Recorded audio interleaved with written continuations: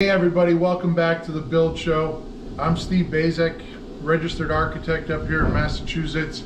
And on today's video, we're going to talk about just the fundamentals of wall framing. So I have a new house here under construction. You can see the rough framing here behind me. We're going to talk about the particulars. So break out my tape measure. I'm not pretending to be a carpenter here, but this is just my trusty pointer for the day. Let's at first talk about some of the just common pieces of framing. So down here, we have a bottom plate. We have our common stud. We have a king stud. King stud, notice it's just a common stud, but basically the king stud aligns with the jack studs. The jack studs are basically what carries the header. The header is the piece that's up here that basically carries the floor frame above the window. So that's basically a small structural beam at every window and door opening, right? And if you notice here, the framing members here are quite wide. We frame walls in America typically 2x4, 2x6, sometimes 2x8. I do a lot of very energy efficient homes, so I fall into that 2x6, 2x8 category quite often. So you'll see here, 2x8 frame, the spacing of the common joist. We don't have a big wall here, but you'll notice the common stud here, the next common is over here. This is just a cripple. Cripple basically picks up the slack between the header and the head plate of the window. But notice that this spacing here is a little wider than normal. So typically in America, we frame our framing members on 16 inches on center. We also have the opportunity to push them to 24 inches on center. A lot of times when I do these deeper members of 2x8, because of the added strength in those members, I push that spacing out to the 24 inches on center. Now, a lot of you might have heard the terms advanced framing, optimal value engineering, or OVE framing. Those are just simple terms that talk about how can I take a wall and take the wood out of the wall but still be structurally sound, right? Because right here we have an example of the three major parts of any wall system, right? We talked about the common stud or the framing. This is the stud cavity, which is where insulation will go, basically in there. And then the third part of any wall is the doors or windows. Now, commonly, we associate R value with the depth of the insulation in the cavity, right? So if I put an R30 bat in here, I would call it an R30 wall. But the reality is it's not quite an R30 wall because I have a number of framing members. You can see just in this small section, we have quite a bit of framing. And the R value of wood is roughly about 1.25 per inch. So in that 7 inches, we're talking, you know, in the R9-ish range. A far cry from the R30, that's 3 times more in the cavity than the framing. And then over here in the windows, we can have an R value that ranges anywhere from, say, R3-ish up through about R8. We have a bunch of windows in here. We're going to talk about that in a later video about performance and windows, but understand the 3 major components of a wall system. Now, the other thing to understand is not only that these 3 components exist, but they exist in certain percentages, right? So the cavity plus or minus about 65% of the wall is insulation. Windows, in an average house, you're probably somewhere in the 18 to 20, 22% range. And then framing is usually around 15% plus or minus. Now, the framing depends on, you know, the framers and how much wood do they put in, what type of framing, the location, coastal location, stiffness of the wall. There's a bunch of parameters that play a role in how much framing goes in the wall.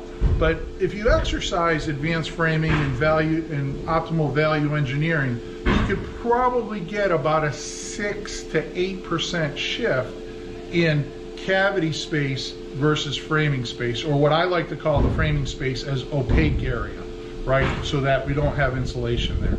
So again, cavity insulation, opaque area, window, 65, 15, and what does that leave me with? 20 left for the windows. So those are some very rough percentages, and the point here is not to get caught up in the math, but just to understand. When I call out an R21 wall, R30 wall as being insulated, I'm really calling center of cavity insulation depth and R value there. I'm not really talking about the whole wall R value, right? To continue on with the wall system here, understand a couple things. One, because this is on 24 inches on center, we have a double top plate up here, two 2x8s. Now, the reason we have double top plates is because we have a 24-inch on center wall frame, but we only have a 16-inch on center floor frame up here. So you'll notice that while this one perfectly aligns, there's an 8-inch shift here in framing. That's the 24-inch versus the 16, and then the 8-inch shift on the other direction, and then we catch back up here on the 48-inch dimension because the 24-inch spacing and the 16-inch spacing both fall on a 4-foot layout, right? So the double top plate plays a role there.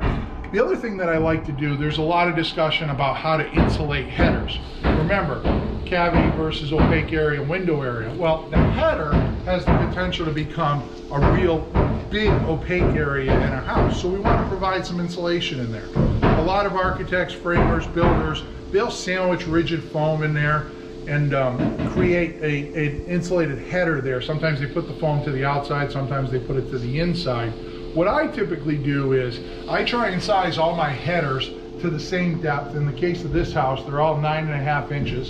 Because I have 7.25 inches in wall width, I have the ability to do a single ply, double ply, triple, or quad ply header if I need to be.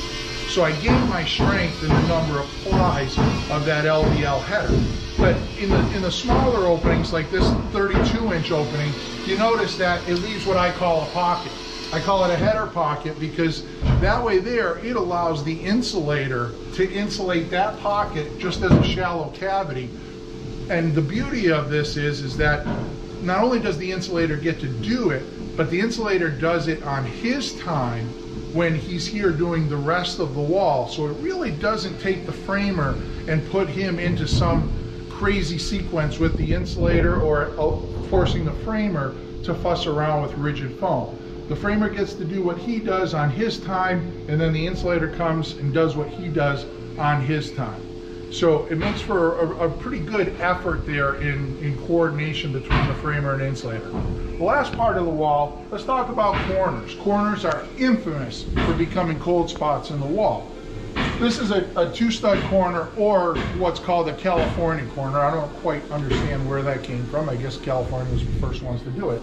But the thing to understand is we don't have your typical U-shaped channel out there that boxes in a cavity that we can't insulate. This one here is basically this stud with a little piece of wood here to catch the drywall, but understand that this cavity goes all the way back to that plane of the wall. So it allows for that full insulation inside the wall there. And those California corners, again, enhance the wall, and they provide an optimum insulation capacity to the wall system, as opposed to just having this closed off and letting that be a cold corner. Here you get to see it again on this side. That's an inside California corner. This is an outside California corner. So you'll see that as this corner turns, we don't have that pocketed stud here. We actually just carry this wall all the way out. So we get that full depth cavity all the way across here. And then as we turn the corner, it dumps down into that cavity there. So that's the basics on wall framing. We're going to jump over to the drawing board. We're going to talk about this a little bit more. I'll enhance some of these concepts there. So see you in a bit. Hey, welcome everybody back at the drafting table here.